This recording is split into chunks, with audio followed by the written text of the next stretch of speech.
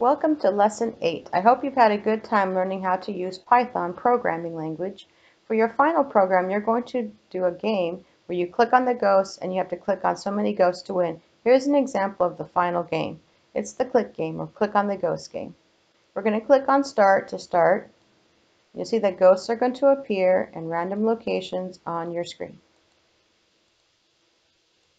If you click with it using the mouse, then the clicks are incremented.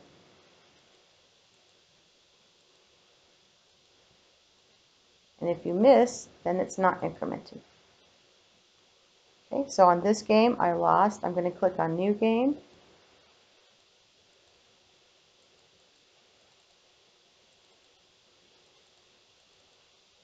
Once again, the ghosts are being randomly selected, their position.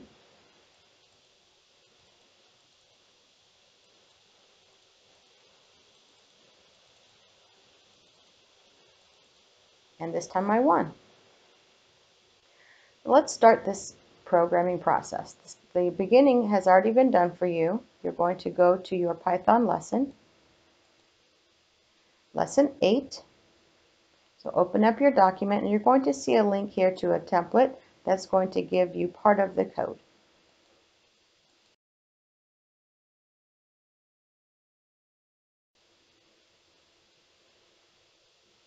Okay, now it is Lesson 8, so I'll go ahead and change that. And I want you to type in your name and the date, and we'll begin. This program will let you code a mouse click so you can determine if you are clicking on an image. It will also use random numbers, and it will show a new way to use the draw function. The code has many functions or procedures already set up for you, but you will need to add the code. The functions have the word pass in them right now. You can take a look as you scroll through. You'll see the functions beginning and the word pass in there so that the program will run without giving you an error. You will take out the pass and put in actual code to complete this game. First, you will need two random numbers for this program. The random numbers will select a random position X and Y for the ghost to appear on the canvas. So this is like in algebra when you have a quadrant and you have the X and the X's go across and the Y's go up and down. So you're going to have an X position is how far over on the screen and a Y position is how far up or down on the screen. You want your ghost to appear. These will be global variables, so define them near the top of your code by the other global variables. We're going to come up here near the top. Here's our global variables. I can even put in a comment that says global variables. So whenever I do a comment, I'm going to use a little hashtag there. Here's my global variables. I'm going to add two more, and they're going to be X and Y. Now to do this, we're going to use a function called randint, and it's part of the random module. So see right up here, we imported random. And in random, there are several little functions, and one of them is the randint. And that's the one that we're going to use. So I'm going to have x equals, and I have to say random because that's the module it's coming from, and then randint. Now randint has two parameters. One is low and one is high. Now we're going to substitute low and high for the actual numbers that we want. What's the lowest random number and the highest random number? Now the x is going to be for my position across. Let's take a look at the size of my frame. I come down here and I see that my x is 400. So I want a number between 0 and 400. But if I use those, then it's going to go all the way to the very edge. And I really want to keep it kind of in the middle. So I'm going to go a little more than 0 and a little less than 400. So I'm going to have 20 and 380. I need to do another one for the y position. So once again, I access random module, random function. I'm going to want 20, and let's take a look at the height. And this one is 300, so I want a little less than 300, so we'll put 280. So now I have two random numbers for the position of my ghost.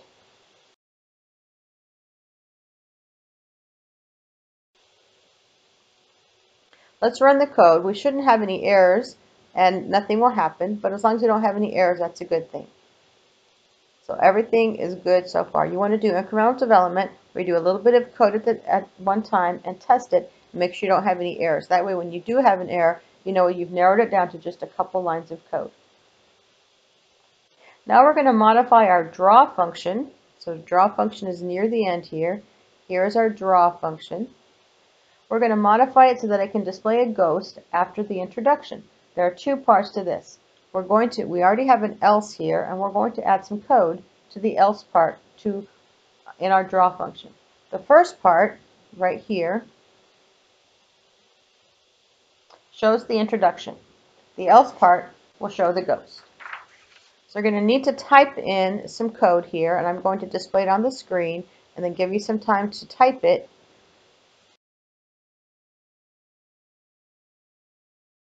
Now when you run your program, you'll see that you don't have any errors, but still nothing happens. You need to do one more thing. You need to change the value of intro. You'll see here in your draw that you're going to do the intro as long as this variable is true. Intro is a global variable up here at the top. So you need to change its value to false, but you don't want to do it here because then you'll start without the intro. So you're going to change the value here in our start game function. This is what's linked to our button. So down here where you see the click, we see start game, and we are linking this function to that button. So when I click on it, I want to change the value of intro. Now I have to make it global. Anytime I'm changing the value of a global variable, I have to say global. So I'm going to say global intro, and then I'm going to set intro to false.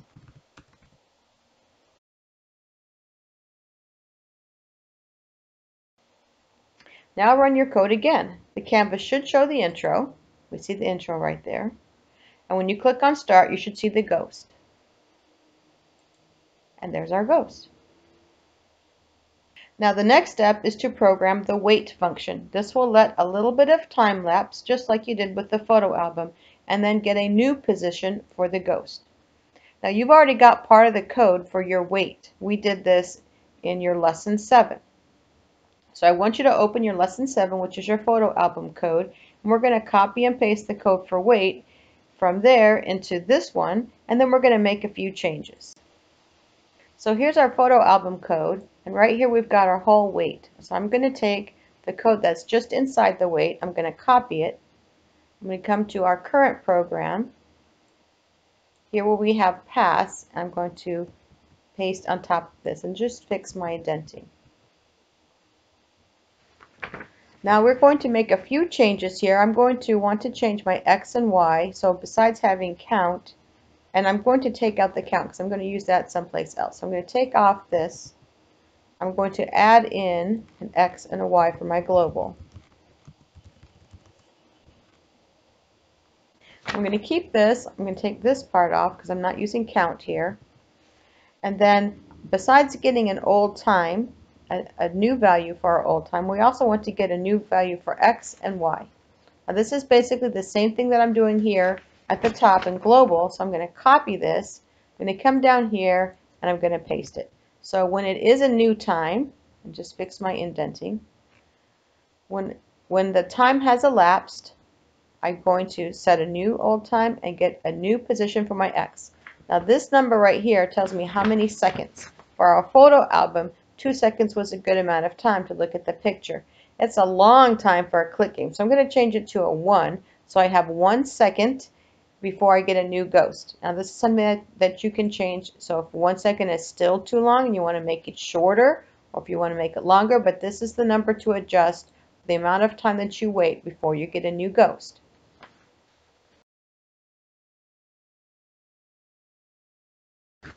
Now that I've got a wait with some code, I'm going to come down here into my draw, and I'm going to take off this little hashtag so it's no longer a comment. Okay, now everything should work. Let's give this a try. I've got my intro, I click on start game, and there's my ghosts appearing randomly every second. Now if I click on it, you'll notice that still nothing happens. The final step of this part of the code is to write code that will recognize if you are clicking on the ghost.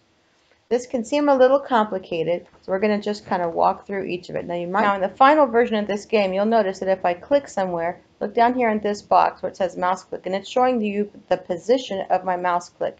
So the first number, 277, is how far over, and my 175 is how far down. So this is my corner right here. How far over, how far down. Those two numbers are showing me where my mouse is clicking. That's the position, or the pause, POS variable. And the first one is pause 0, and that stands for my X, and the second one is pause 1, which stands for my Y. I'm going to use this variable, the pause variable, to determine if I am clicking inside the image. Here's a little illustration of how we're going to be checking. This POS pause 0 is the X value of my actual mouse click, and this box is going to represent my ghost. When I go to the computer and I mention the position, X and Y is actually the center of the ghost, and then I have the image size.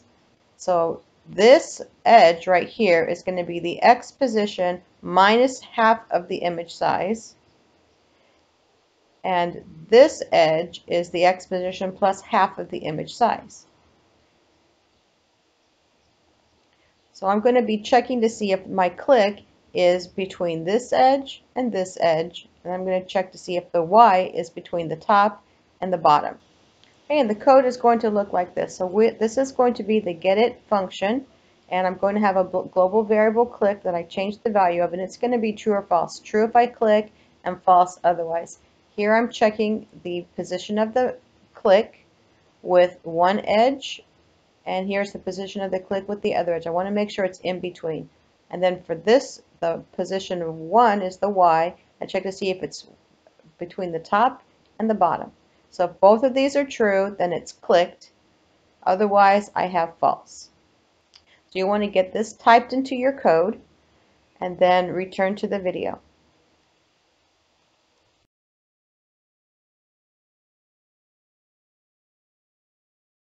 Okay, now run your code. You shouldn't have any errors, but you might also notice that nothing happens even when you click on a ghost.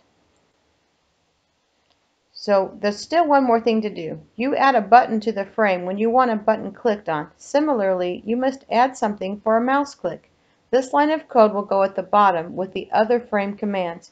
You will define a mouse click handler that is linked to the getIt function. We come down to our code. We're going to add it right into here. So we have a label, we have a button. We're going to add in our mouse click code. So we're going to have frame.set mouse click handler, and then we link it to our function getIt. So just be really careful with your typing. Make sure that your spelling and your capitalization is all correct.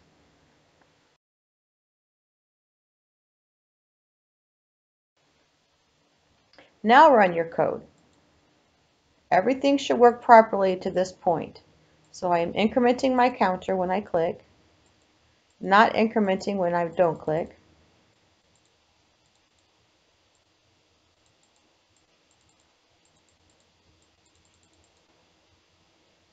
Adjust the time and wait if you feel like 1 second is too long or too short.